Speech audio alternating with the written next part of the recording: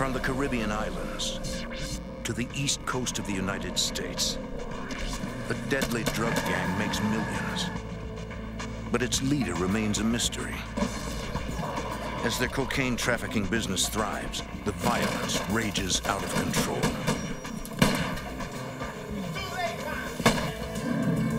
To destroy the gang, agents and police know they must identify the leader and take him down.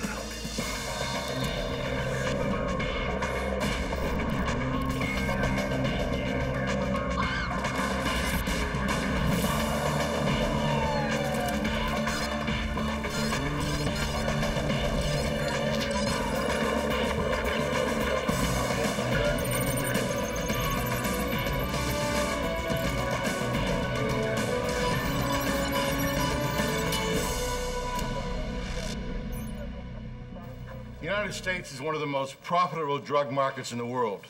For ruthless and sophisticated drug traffickers, it is truly the land of opportunity.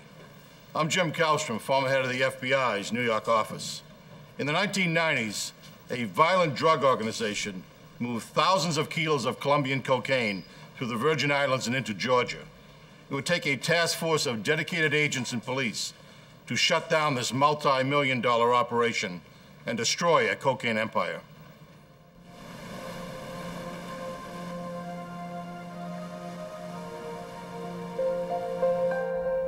The U.S. Virgin Islands are a tourist's paradise. Lush tropical islands and miles of sandy beaches, all in America's backyard. But these islands hold a dark secret. Law enforcement refers to them as the cocaine funnel. Because they are located halfway between South America and the U.S. mainland, drug gangs use the islands to ship large amounts of cocaine into the U.S. Starting in the early 90s, a drug gang called the Island Boys shipped thousands of kilos of cocaine into the U.S. through the Virgin Islands. They chose the unlikely city of Augusta, Georgia as their main point of entry. There they turned the cocaine into crack. FBI Special Agent Tim Cox. It was primarily the population that drew them in. At the time, there were several projects that were ripe for selling crack cocaine. It's also a 2-hour city. You're 2 hours away from Atlanta. You're 2 hours away from Savannah. But the competition between the Island Boys and local drug gangs is brutal.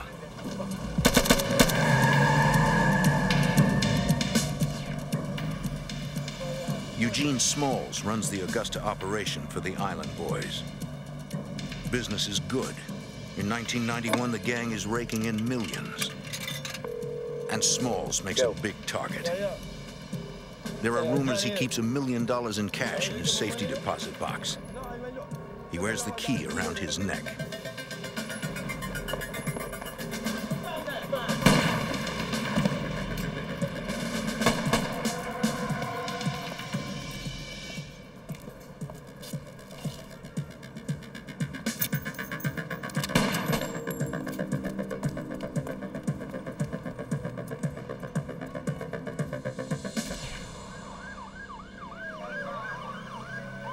By the time Augusta police arrive, Eugene Smalls' safety deposit box is empty, and the powerful drug dealer is fighting for his life.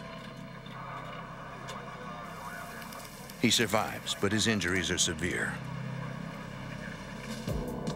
The rising violence in Augusta concerns police, and the Island Boys are at the center of it.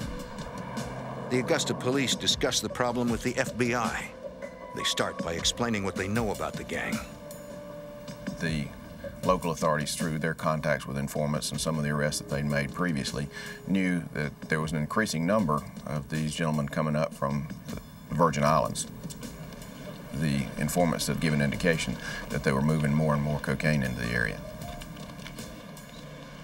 In October 1992, the FBI and U.S. Customs worked to build a federal conspiracy case against the Island Boys. Cox suspects the Island Boys are working with a major Colombian cocaine cartel. One thing is clear, they are as mysterious as they are deadly.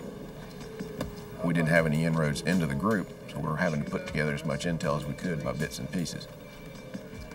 Agents assemble photos of suspected gang members taken by the local drug squad. Former U.S. Customs agent Larry Sapp. So we didn't even know who they were. We'd put them in there to see if somebody would later identify them. They also scour every report they can find that has any connection to the Island Boys. One report stands out. A month earlier, 2 DEA agents spotted Eugene Smalls at the airport in Atlanta. Despite his injuries, the local drug boss personally picked up a passenger on a flight from the Virgin Islands. The DEA decided to follow Smalls. Agents radioed the Georgia Highway Patrol and asked them to pull the car over for speeding. DEA had enough of following them and joined the locals there and they got them all out of the car, searched them, took all their money, tried to interview them all. I can't walk. Smalls could barely walk. His passenger, James Springett, was carrying a passport from the U.S. Virgin Islands. Agents also searched the car. They found nothing. No drugs, no weapons, and surprisingly little cash. The DEA photographed the 2 men as well as their credit cards and IDs and had to let them go.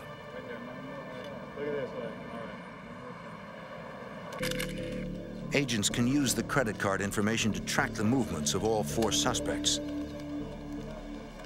But there's also a downside. Then they know that they've been watched or being watched and may affect their behavior in the future. They may be more careful of surveillances and more careful of movements and things of this nature. Agents wonder about James Springett. Who is he and what role does he play? Eugene Smalls picked him up at the airport personally, even though Smalls was still recovering from bullet wounds. Obviously, James Springett is important. Special Agent Cox contacts the local police to see if they have any information. Yes, Officer Cox. Got anything on? The Richmond County Sheriff's Department Narcotics Squad have been fighting the gang since it first arrived in Augusta. But they have never heard of James Springett. If law enforcement hopes to take down the Island Boys, they're going to have to do it the hard way, from the bottom up.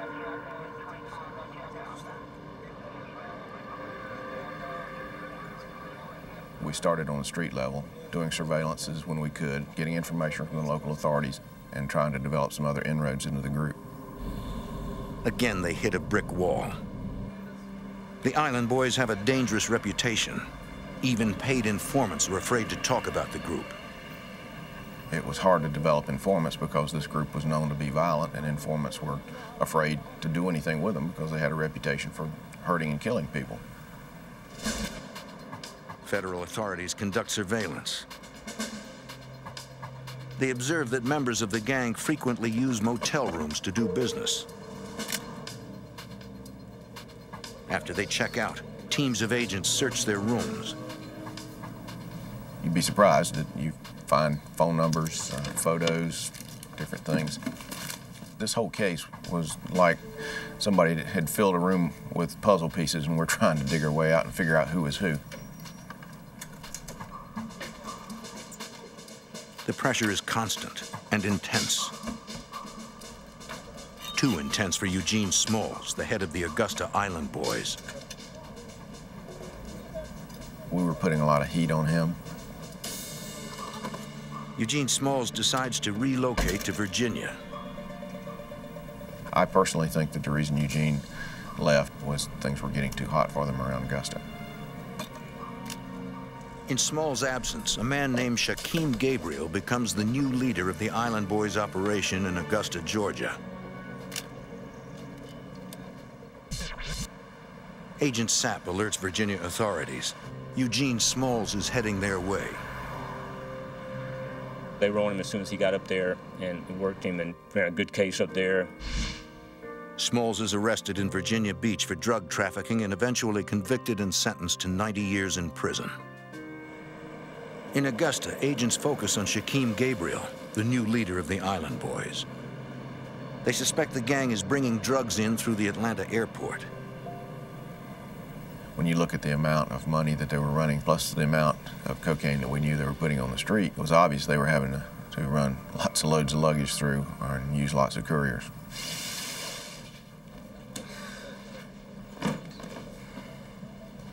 On June 14, 1995, agents in Atlanta find a suitcase containing 7 kilos, more than 15 pounds of cocaine. James, we can change this around.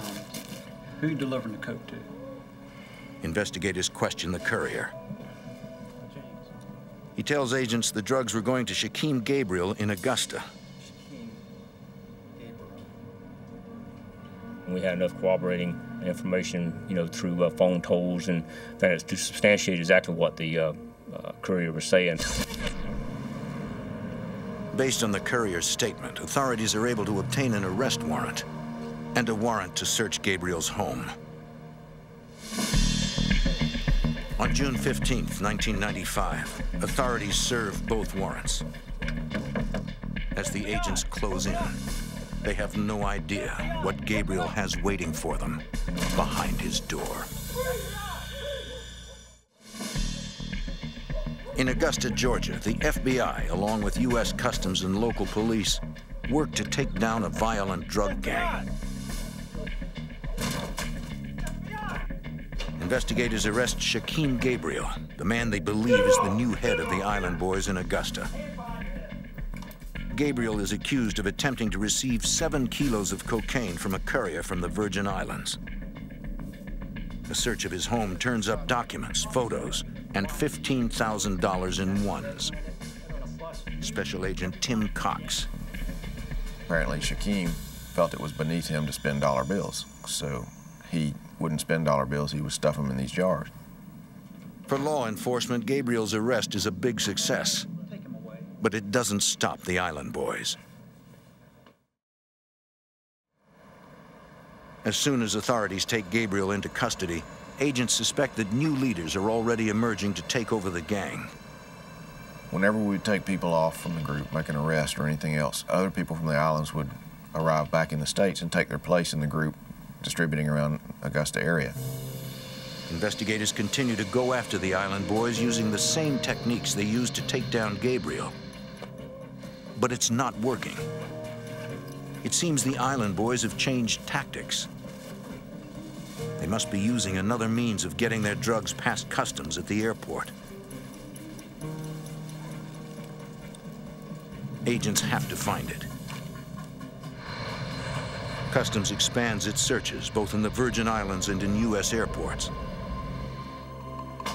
On February 6, 1996, agents get a break when a random customs check finds cocaine in a suitcase arriving in Atlanta.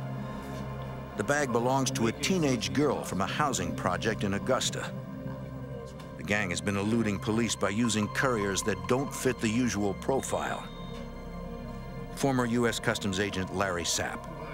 They would find young girls that had no money, no future, and ask them would they like to go to the Virgin Islands for a week, free vacation.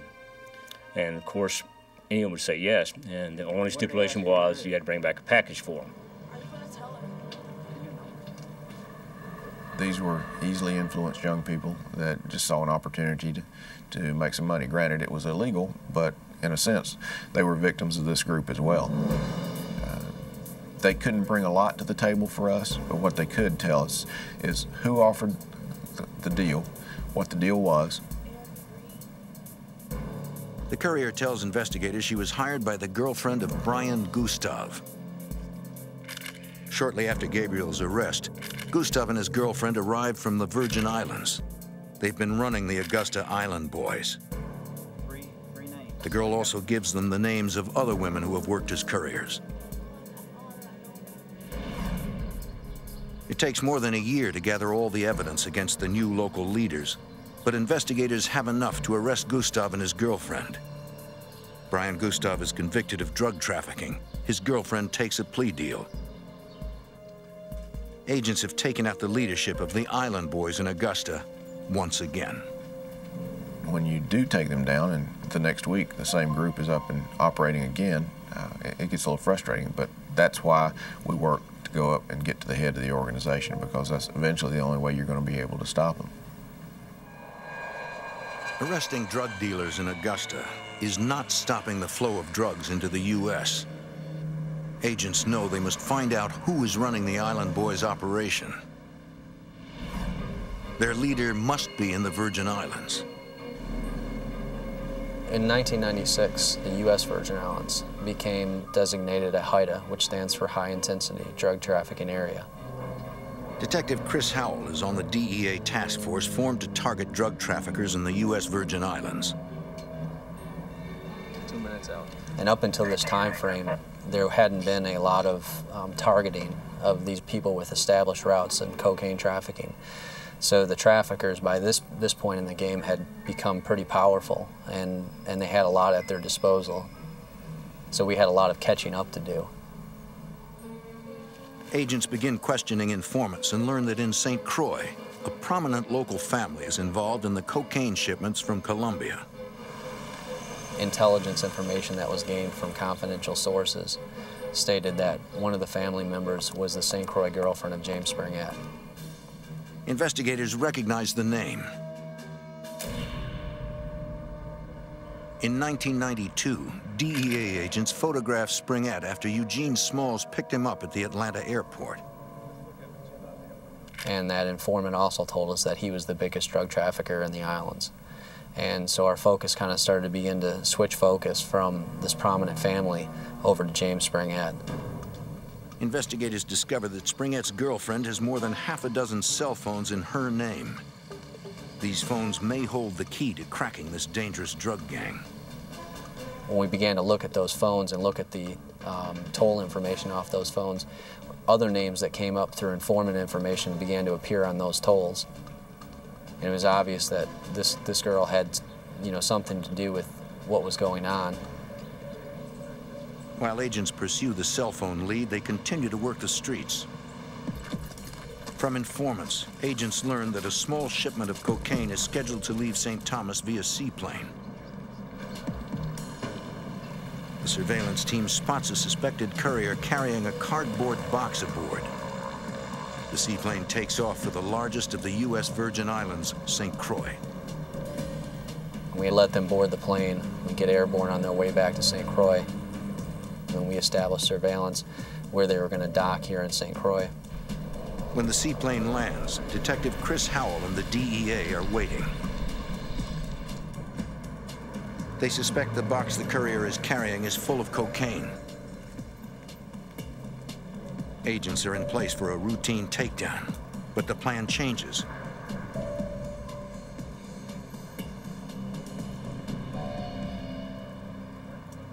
Something has spooked the courier. Agents must move in. The individual who was carrying the box ran straight to the ocean, jumped off the dock into the ocean.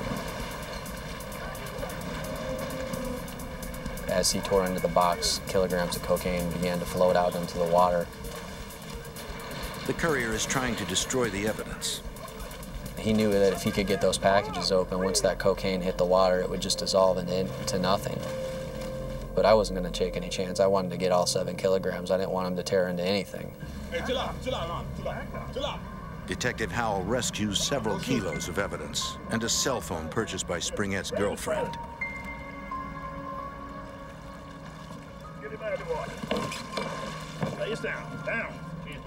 The courier is in serious trouble and he knows it. Still, he refuses to tell authorities who he's working for. In the islands, it's very rare to see people cooperate, very rare. When we arrest somebody, even when they're facing serious jail time, they'll just do their time, and that's it. As a result of the operation, the Island Boys are now on high alert. They know the feds are watching them. They quickly change their tactics. Springett made an executive decision that they wouldn't bring cocaine directly into the U.S. Virgin Islands. Instead, the gang will use the island of Tortola to warehouse their drug shipments. The British Virgin Islands is literally a 5 or 10 minute boat ride away from St. Thomas, so you could be in British waters and a minute later and you're in U.S. waters, or international waters for that matter. As a British possession, Tortola is outside the jurisdiction of U.S. law enforcement. On June 19, 1996, the Island Boys bring 1.5 tons of cocaine on shore in Tortola. You're talking about loads that are worth millions and millions of dollars at a time. And very rarely does a group run that much dope without having some firepower behind them. Heavily armed Colombians are present to verify the delivery. Those people's job was not only to look after the South American interest, but also to protect the load. Cocaine is loaded into 2 vehicles, a truck and a van. This shipment is so important that James Springett personally oversees the transfer.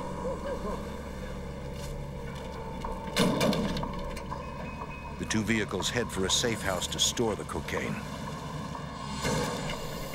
The drug dealers are unaware the Royal Virgin Island police are waiting for them. Officers have been watching the van for over a month. Every 2 weeks, it travels from the east end of the island to the west end, weighted down with something heavy. They suspected it could be drug trafficking, but they also suspected it might have been involved in some burglaries that had been occurring on the east end of the island. When a pickup and van approach, the Royal Virgin Island police move in. The pickup manages to squeeze through the roadblock, but the van is stopped in its tracks. Hands up! Out of the car! Out of the car now! Out of the car! Move! Put your hands up right now! The suspects open fire with automatic weapons. The police are outgunned. Most of them had 6-shot revolvers, shotguns with 3 rounds, and weaponry of this nature. And they stood up and returned fire against automatic M16s, firing at full burst. One officer is hit. And the round passed out the side of his head, and he was lying in a pool of blood on the street. And so they basically, at that point, began to try to keep him alive. The van gets away. The wounded officer is rushed to a hospital. Just wondered that just the shock, the impact alone didn't kill him. But it put his eye out, and they got him to a hospital. He lost his eye, but he did live. The next day, police find the van a mile down the road. The tires, the radiator, and the engine have been shot to pieces. In the back of the van, police find 1,260 kilograms of cocaine. They also find night vision goggles, GPS devices, and lights for signaling aircraft. The Royal Virgin Island police believe the drug runners will try to escape to a nearby island. They contact police commissioners in the U.S. Virgin Islands and the surrounding area asking for help. Authorities know they must locate these dangerous men fast. If they're willing to shoot a cop, no one is safe. In the British Virgin Islands, a firefight erupts between heavily armed drug runners and the Royal Police. The drug runners make a daring escape, but investigators seize a van full of cocaine.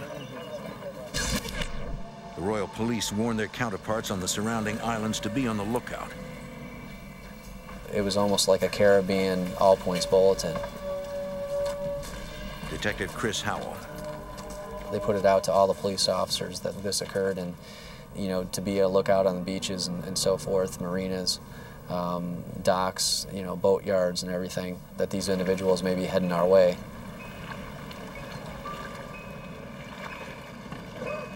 You seen these guys right now? Police around the islands are on the alert for anything unusual. Early the next morning, officers stop a suspicious boat. There are no drugs or weapons aboard, but there is a large amount of cash. They were questioned and then later released by police, as there wasn't enough evidence at the time to hold them. Those individuals were linked through informant information as being Springett's boat crew. They were the same boat crew that brought in the cocaine that had been recovered by police in Tortola.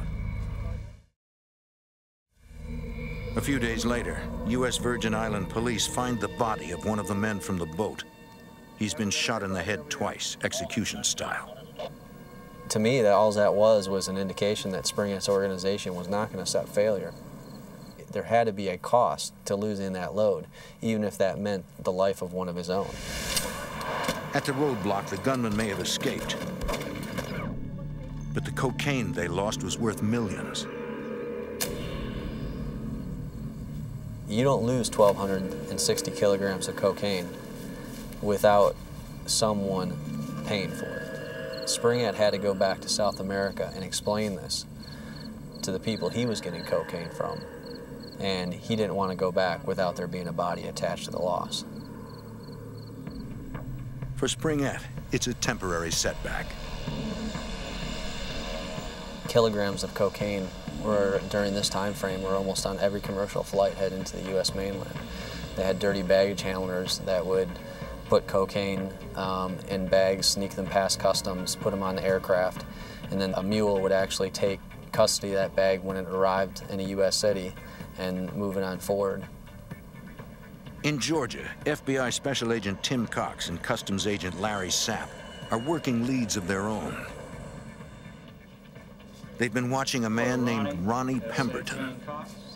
They believe he's the latest drug dealer to head the Augusta branch of the Island Boys. 3 months after the Tortola shootout, FBI Special Agent Tim Cox decides to send a message to Pemberton at the Atlanta airport.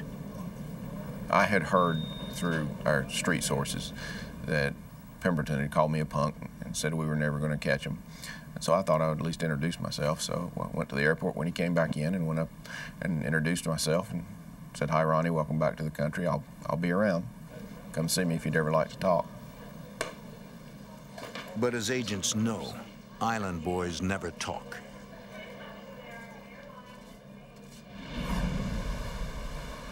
Months pass. In the Virgin Islands in early 1997, the two agents get the break they've been waiting for. A member of the Island Boys sells cocaine out of a hotel room in St. Thomas.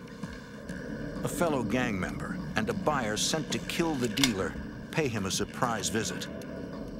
The Island Boy tries to warn his friend by using a special knock signaling danger. The dealer gets the message. He escapes out a back window. The island is a small place to try and hide. Gang members are everywhere.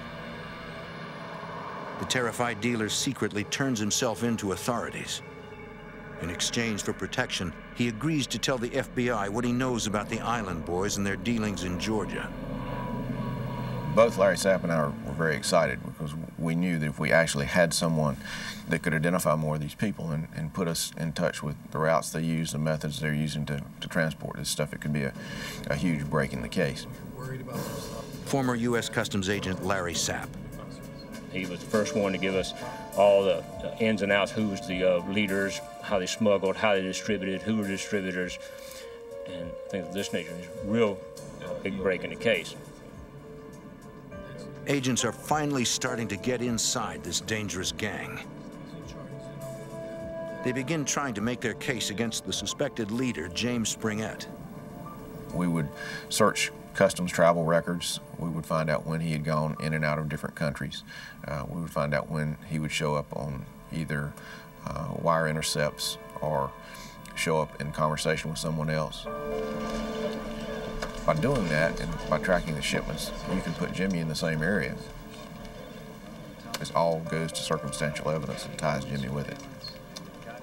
Springett is careful to keep his hands clean. He does his dirty work through intermediaries and rarely comes in contact with the coke. At the same time, on the island of St. Croix, the DEA convinces a federal judge to allow them to wiretap the prominent family suspected of drug smuggling and of having ties to Springett. We applied for the first ever Title III in Virgin Islands history. DEA agents secretly install the wiretap in a switching station and hide the equipment. We had already received information that they had individuals that worked within the phone company that were checking their phones regularly to see if they were tapped. And so we had to hide that equipment within the phone company's regular wiring. For 1 month during the summer of 1997, investigators listen to the wiretap and conduct simultaneous surveillance. They hear frequent references to Springett's girlfriend, but nothing concrete. The Island Boys are careful about what they say on the phone. You could tell the conversation was starting to get good. And the next thing that we would hear is, "Let me call you back." And then surveillance, watch him hang up the phone, jump in his car, and drive down to a payphone, and he'd finish the call at the payphone. Almost from the onset, they knew we were on that phone. Certainly when you go up on a wire, you expect when the wire goes down, there's going to be a roundup very shortly thereafter. We weren't there with this wire. The wiretap does provide enough evidence to justify search warrants. On August 7th, agents launched simultaneous raids on 22 island homes and businesses. They have enough to go after several members of the Island Boys gang, but they need a lot more to take down James Springett and dismantle his entire drug trafficking organization. In the Virgin Islands, the DEA and police raid 22 locations. They need enough evidence to put suspected drug lord James Springett out of business forever. His girlfriend's house is a prime target. In her bedroom, agents find $500,000 in cash and a business card for an attorney in Panama. They also find Springett's U.S. passport. The passport is stamped with the dates the drug lord visited other Caribbean islands, as well as Colombia, Venezuela, and Europe. By comparing those dates to intelligence on large drug shipments, agents can show whether Springett was in the same country when the drugs arrived. Virgin Islands Police Detective Chris Howell flies up to Augusta, Georgia to meet with FBI Special Agent Tim Cox and Customs Agent Larry Sapp. We hooked up with Chris Howell, and it was another one of those breaks in the case. Chris had a wealth of information down there about activities in St. Thomas. We had a wealth of information about activities going on in the States. And when we compared the two, we found out that his departures were our arrivals. We cross-matched some of the trips, who was going, who was coming.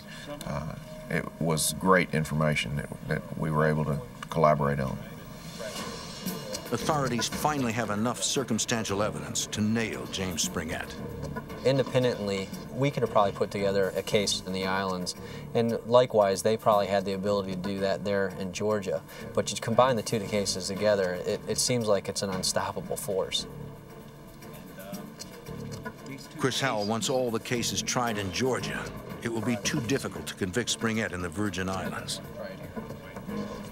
He had evolved into a monster by this point. I mean, he was very well established in South America. He had his own routes here. He had his own assets available to him. So anything you can throw into that on your end is beneficial. It would help their case if they could find a more specific link between Springett and the cocaine shipments. Agents review the evidence one more time. When we had done the search warrant at Springett's St. Croix girlfriend's house, we had found business cards for a Panamanian attorney, and we also found business cards in the name of Omega Sea Cargo. According to customs records, a freighter owned by Omega Sea Cargo was stopped a few months after the Tortola shootout. The ship was searched. 8 tons of Colombian cocaine was found in the cargo. Working on a hunch, agents research Omega Sea Cargo. The company is owned by James Springett. It was huge. It was a huge chunk of the case right there. I mean, now we had 6,000 kilograms on Mr. Springett. That was a good feeling. Federal authorities develop a plan to dismantle the Island Boys, starting in Augusta, Georgia. December 15th, 1997. Ronnie Pemberton, the local head of the Augusta gang, attempts to buy 2 kilos of cocaine from a Virgin Islands supplier. The FBI is watching. In the motel room next door, Customs Agent Larry Sapp and FBI Special Agents Tim Cox and Mike Varicali videotape the buy via hidden camera. Our ultimate goal was to tie the organization all the way back to a Colombian connection and find out where the drugs were being processed, and at what point they were being handed over to Springett and his organization so we could get to the highest level we possibly could. Ronnie Pemberton came in, met the informant. We got it all on video with him holding up the keys in hand, balancing, weighing to see which one weighed a little more than the other. Pemberton takes his time examining the bags of cocaine. Finally, he picked two he wanted.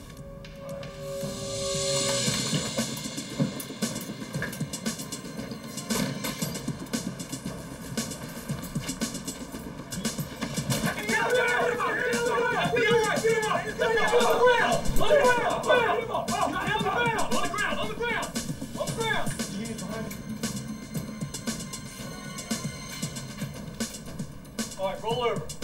Sit up. Special Agent Tim Cox personally arrests Pemberton. I said, "Hello, Ronnie, remember me from the airport?" And he nodded, and I said, "Well, who's the punk now?"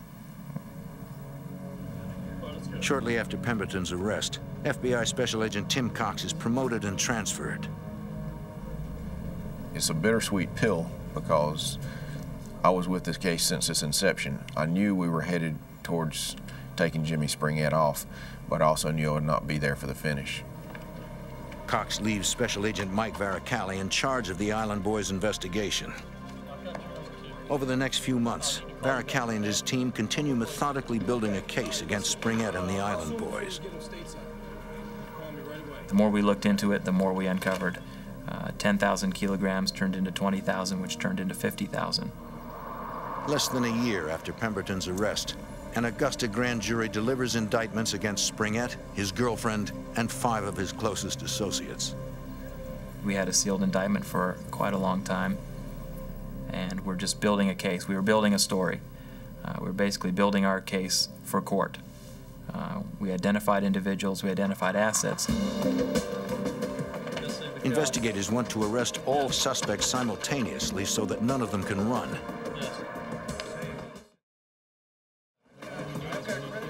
But there's a snag. Springett has gone into hiding. It was a frustrating time period because here we are ready for this party and we can't find our main guy. Springett is smart and careful. He did not use the phone unnecessarily. He did not spend a lot of time in one location, and he tended to reside in areas where the U.S. government didn't have complete access and total reach. For 2 long months, authorities can't find him. Then, in Medellin, Colombia, the case takes a dramatic turn. Please have a seat. A local woman approaches DEA agents. How can we help you? She tells them she knows a big American drug dealer. His name is James Springett. In Medellin, Colombia, DEA agents get a big break in the search for drug trafficker James Springett. An informant claims she knows where Springett lives. She basically walked into the DEA office there and agreed to cooperate with law enforcement.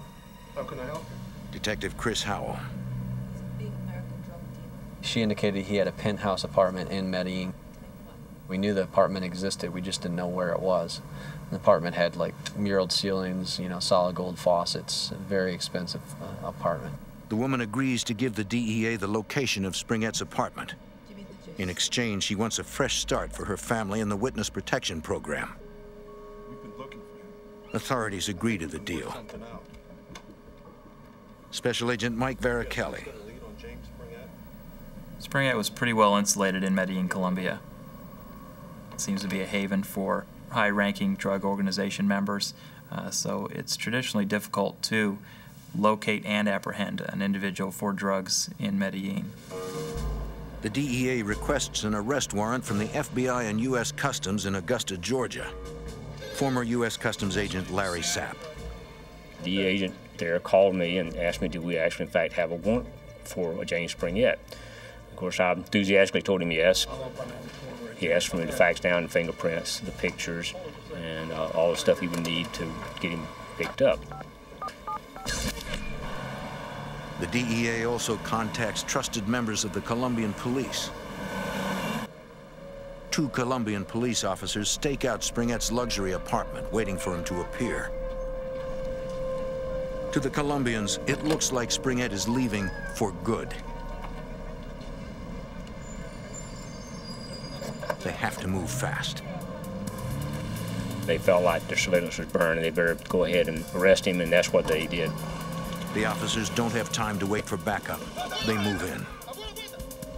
Those two stopped the vehicle and arrested Springett and his driver by themselves, which we thought was mighty courageous. Special Agent Tim Cox. When I first heard that they had him in custody down in Colombia, I was elated.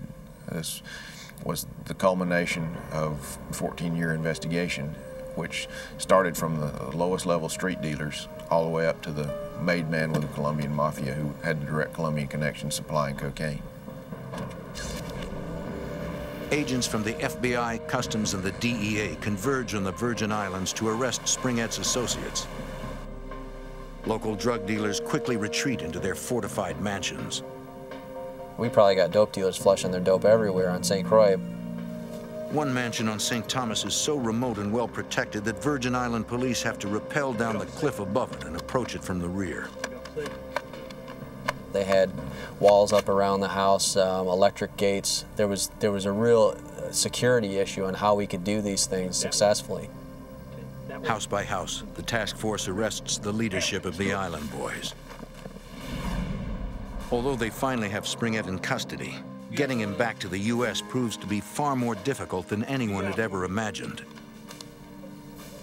He's in custody in Colombia, yeah, and that's the big problem, because extradition out of Colombia is a difficult task, and what made it more difficult is he had citizenship at that point in Colombia. Investigators will now have to go through a long bureaucratic process to try to extradite him back to the U.S. It's like beating a dead horse. I mean, there's nothing you can really do to speed the process. You put in the request and it goes through the channels and then you just wait. I knew that the longer Jimmy was down there, the longer we didn't have him on American soil in our custody, the greater the chance that he would either escape or someone would break him out. While in prison, Springett pays to have luxuries brought in to pass the time in comfort. They have people that wait on them, kind of like orderlies, to go to get them stuff. And if they can't leave the penitentiary, they'll go outside the penitentiary and get it and bring it back to them. On March 1st, 2000, a few days before his extradition becomes final, Springett orders a new mattress. When the new mattress was delivered to his cell, he was able to insert himself in the new mattress. It was just wide enough to fit his body, and the individual that brought the mattress to him aided him in sewing the mattress back up. So there was no hole, there was no evidence that someone had been inserted into the mattress. One of the most dangerous drug dealers in the world is carried out of his cell past unsuspecting guards. American drug trafficker James Springett attempts a daring escape from a prison in Colombia sealed inside a mattress.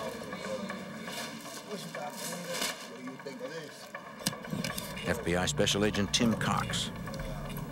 Jimmy got into the mattress. They stitched him back up in there and proceeded to carry him through, I think, about 5 checkpoints, getting him out of the prison. He don't like the money. An investigation later shows that Springett paid more than $3 million in bribes to set up his incredible escape.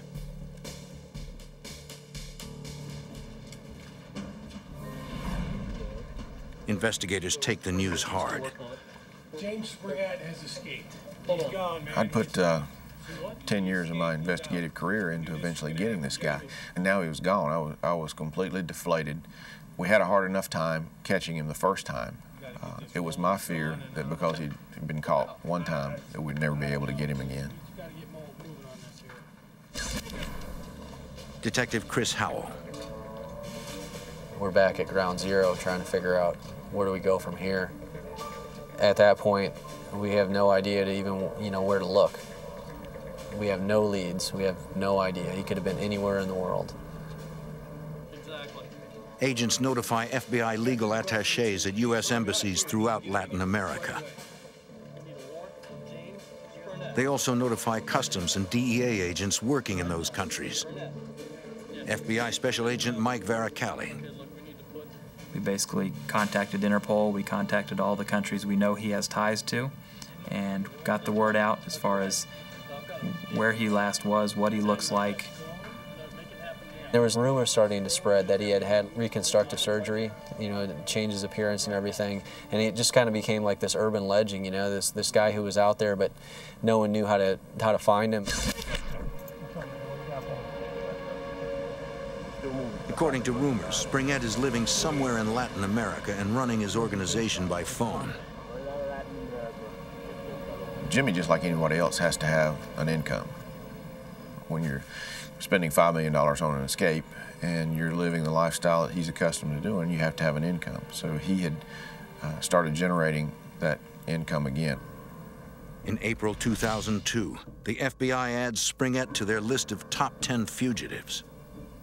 And to put him on the FBI top most wanted list during this time frame was major because, I mean, he was sharing poster space with guys like Osama bin Laden at that point. Investigators also play a few long shots. They set up surveillance on a drug dealer known to be part of Springett's group. Agents wait until they have probable cause and then search him.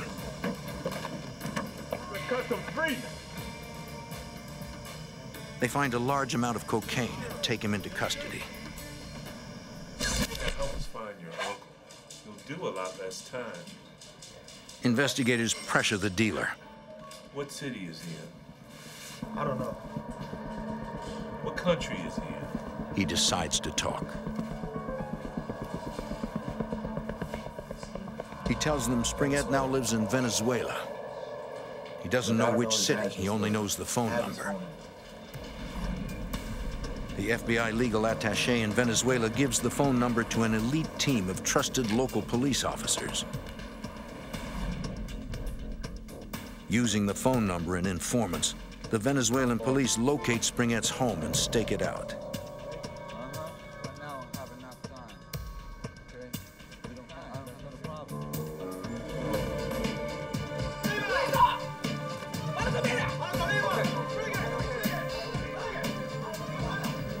Springett offered $2 to $3 million to just let him walk away from the scene. There are many honest law enforcement officials that there's no amount of money that would entice them to do that.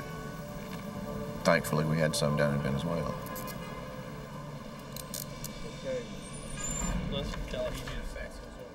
FBI, DEA, and customs agents work to get Springett back to the U.S. as soon as possible. The Venezuelan authorities declared him persona non grata because he's in the country on a false passport and ordered him to be removed from the country immediately. Less than 24 hours after the arrest, Venezuelan police hand Springett over to FBI and customs agents at the airport.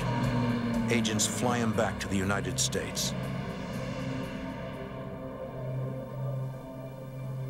He knew that he wouldn't stand a chance going to trial in Augusta, Georgia, with all the evidence that had been, mounted against him. I think he knew the only thing he had available to him and his only chance of ever having, the chance to see the light of day again would be to accept a plea agreement. Springett pleads guilty to one count of conspiracy to import cocaine. The notorious drug lord is sentenced to 35 years. Without parole. Hard to beat the significance of this investigation. When you talk about a street-level case being worked all the way up to a 10 most wanted and an ultimate capture, it's kind of hard to beat that. It's definitely a highlight of my career.